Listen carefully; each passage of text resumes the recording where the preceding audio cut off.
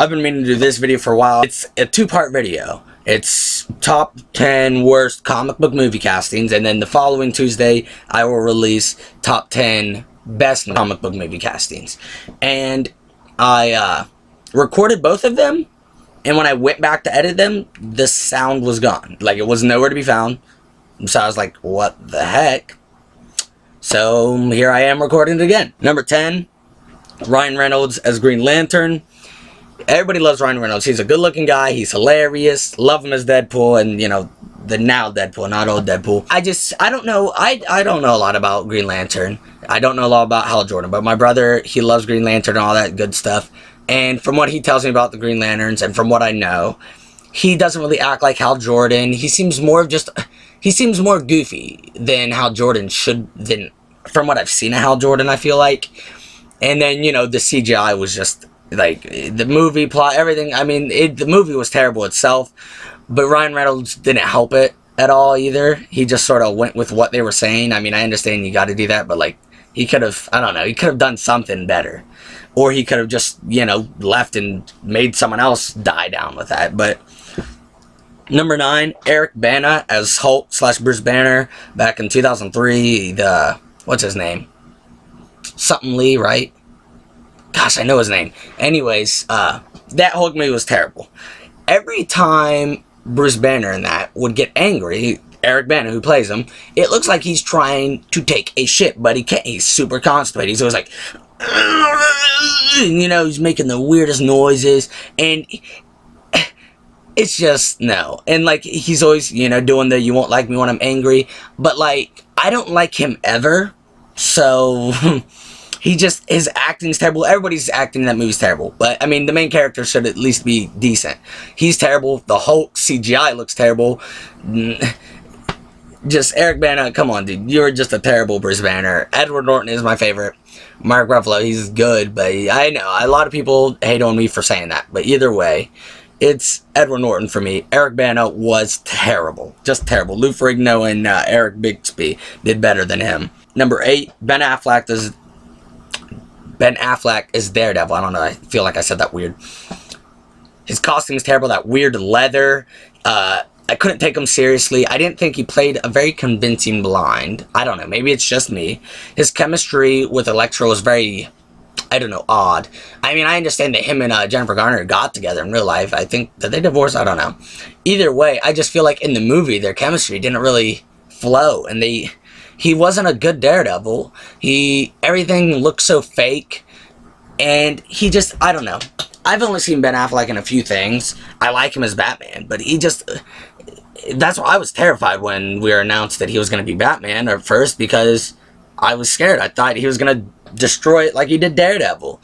And I mean, Daredevil alone isn't a good movie either, but it's just, his acting in that wasn't good. I didn't believe that he was a blind guy whose senses were heightened and whatnot. And he was whiny, I feel like. Also, Eric Bana was very whiny too, but I feel like his Daredevil was very whiny. I don't know, maybe it's just me. Number 7, Jesse Eisenberg is Lex Luthor. Now, a lot of people tell me it's Lex Luthor Jr. and it's his son. If that's the case, then I guess I'll let him pass. But either way, I'm looking at him as Lex Luthor, the one I know. I understand Lex Luthor has had hair and has had red hair, so that's fine, you got that.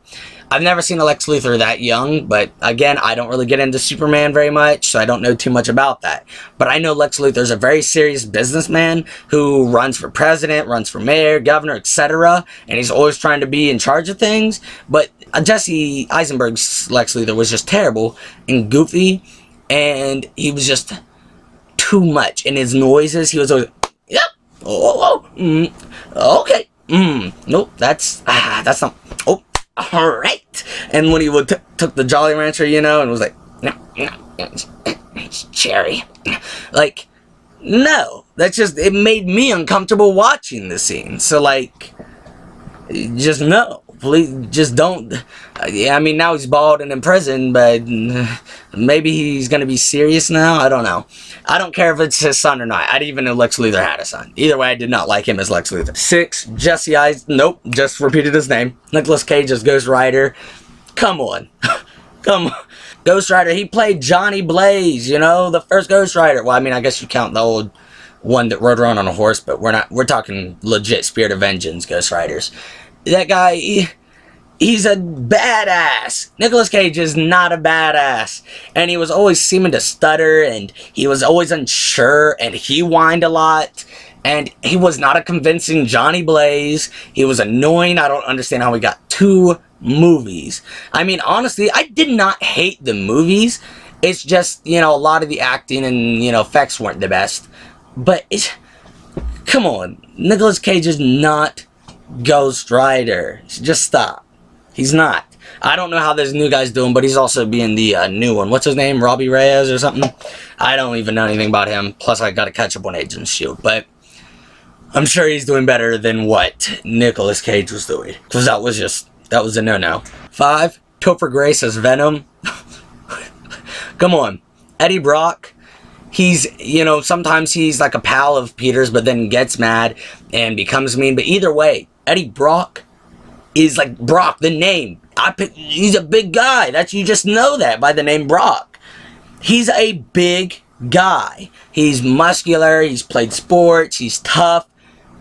Topher Grace, all I see is Eric from that 70s show, Eric Foreman. That's all I'm seeing. Like, I'm half expecting Donna to show up and, you know, them do their fighting and then I love you, I hate you, know, that crap. But, like, no.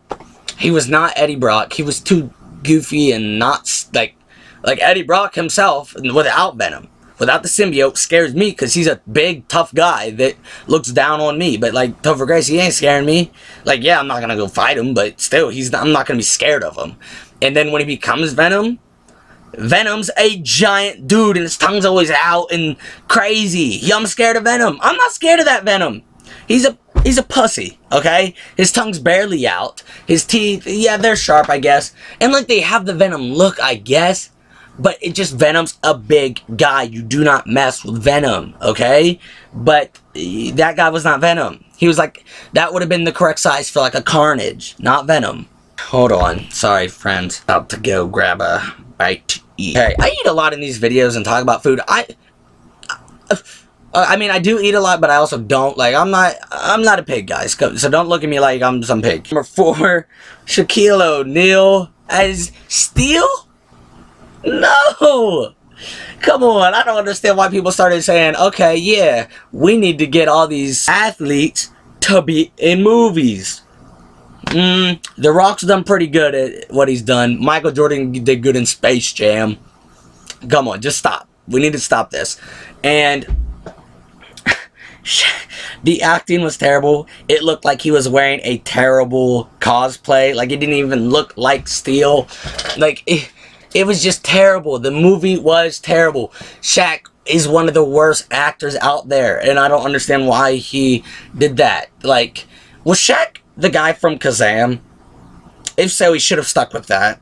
He sucked in that movie. Steel is this big, badass guy who's really kind also, you know what I mean? And just, Shaq didn't put off the badass vibe. He looked not scary. He looked like he was running late for a convention. His costume was just terrible. The effects were terrible. Acting was terrible. And honestly, I don't know too much. I don't know a lot about Steel, but it would be so cool to see him in the new DC universe, you know. But obviously, get a good black guy that can play him and do the part right. So, yeah. Number 3, Arnold Schwarzenegger as Mr. Freeze. Get to the chopper! No! And his Mr. Freeze was just so... I mean, I understand those movies just went downhill and became super campy and just childish. The costume was good, honestly. It looked like a Mr. Freeze costume. They got the origin and backstory and whatnot right. But the acting... Why don't we chill out? We'll kill the dinosaurs! The Ice Age! No! Stop it! Stop with the ice puns! Have a nice day! No! Stop it! Stop it. You're just too goofy. He was choreographing like his little orchestra and whatnot at one point trying to teach him how to dance. No! You're supposed to be killing people. You're trying to save your wife. Stop dancing. We don't have time for that. Come on. Number 2, Halle Berry's Catwoman. CGI in that movie was just... They just shit on that. That was... Oh my god. Power Rangers. The Zords and Power Rangers, the movie was better than that. But, no. Halle Berry, I don't even know... she wasn't even Selena Kyle, so that was just pointless. Her costume was terrible. It was just the acting, oh my god, the plot, the acting, the whole story, everything about that movie was terrible. Halle Berry should have just stuck to being Storm. I mean, she was an okay Storm, wasn't amazing, but she should have just stuck and stayed at Storm and not tried to become Catwoman, because that was just terrible. They just asked for the rights of, like, the name, I guess. They must have, because they didn't use anything from her storylines or anything from the DC universe. It was stupid. And let's finish this off with number 1. Bet everybody can guess it. Say it with me. George Clooney's Batman. Yeah, y'all knew it. I could see George Clooney. I guess he could play Bruce Wayne. I mean, I didn't really think he did a good Bruce Wayne in the movie, or a good Batman. But, like, how George Clooney is, like, before seeing that movie, I could be like, okay, he can play Bruce Wayne. I don't know about Batman, but Bruce Wayne, yeah. The bat nipples, everyone always gives it to him, but he didn't create the bat nipples. Val Kilmer's Batman had the first bat nipples. The bat nipples, those were terrible. He had the bat credit card, which would be impossible. You would not be able to use that, because you're going to have to give your real name, your social, etc. Never leave home without it. Yeah, great product placement. All of his gadgets were goofy. His acting was terrible. His costume was terrible. The entire movie was terrible. All the characters, casting, everything.